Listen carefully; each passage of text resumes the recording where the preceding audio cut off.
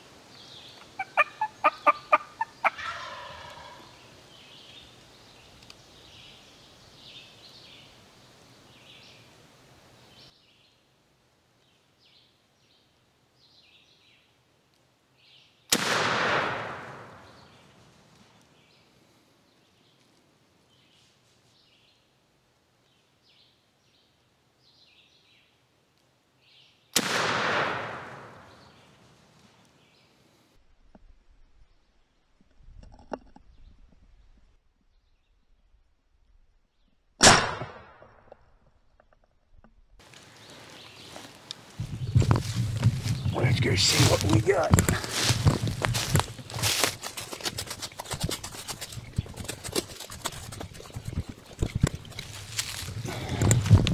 Oh, baby. Looky, looky.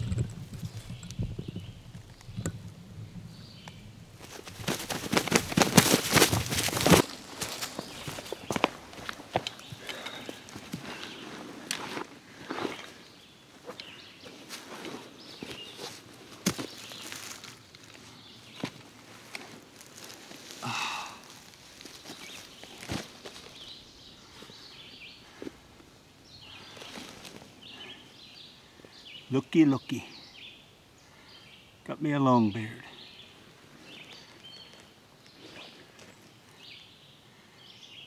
May 13th, 1:14 in the afternoon. There were 2 other turkeys with them. I think one may have been a hen.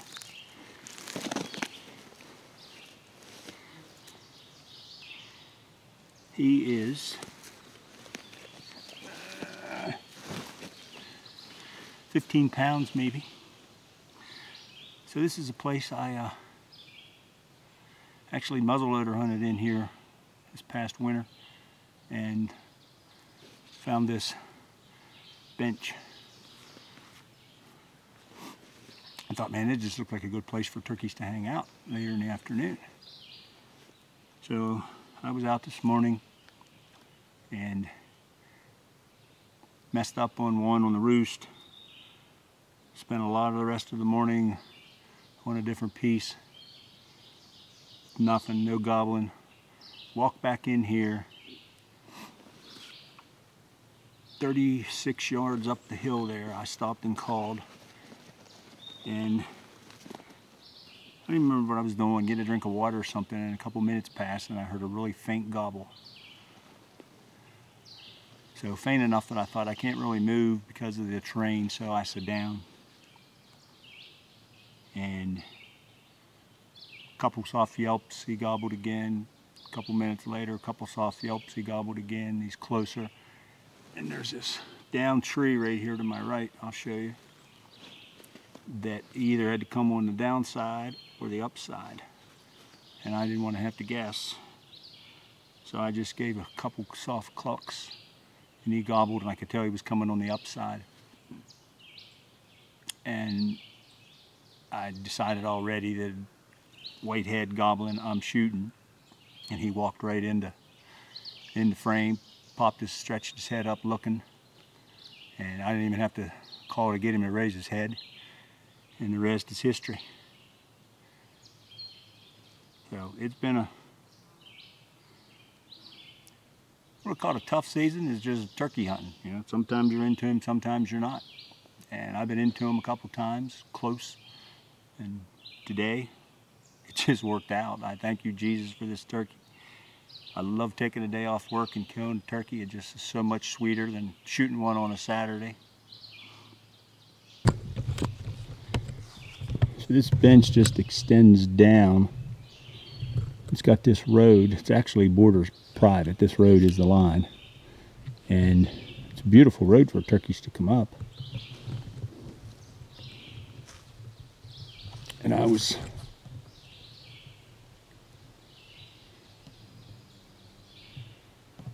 sitting right there.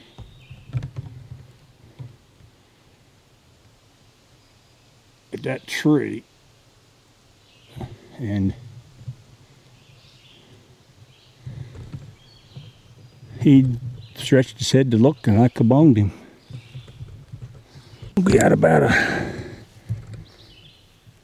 I don't know, 7-inch beard. Hooks are marginal, maybe 3/4 if we stretch them, polish them up a little bit. But that fan, there's no jakey fan. That's a full fan, as you saw. Man. Get this camo out of the way. Driving home after a long morning, getting up at 4 is so sweet when you got one of these guys riding with you.